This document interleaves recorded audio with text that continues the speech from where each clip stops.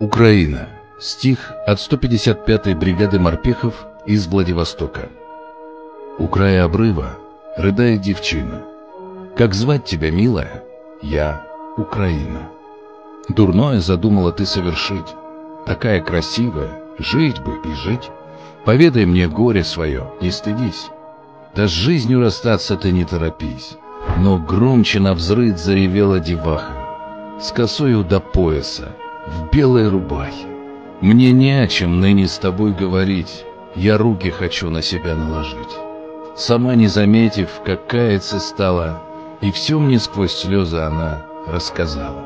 Я девушкой знатной когда-то была, ко мне на поклон приходили князья, отец меня Русью ласково звал, в обиду меня никому не давал. Я матерью стала славянскому роду, крестила его, преклонив перед Богом, и с честью громила любого врага.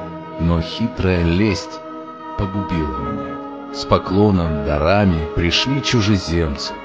Ох, сладостно пели мне в уши умельцы, что, дескать, другая, не русского рода, мол, даже по крови иная порода.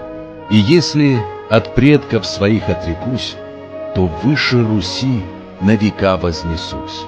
По славе былой заскучала так сильно, что ложью окутавшись, стала бессильной. С тех пор и поныне, сказала уныло, зовут все с насмешкой меня Украина. Ах, если бы знала, к чему приведет ошибок моих прошлых лет эпизод. Нигде теперь места на свете нет. Я с именем этим уйду на тот свет. У края России, у края Европы, у пропасти, видишь, стою я, утону. Я веру свою и народ предала.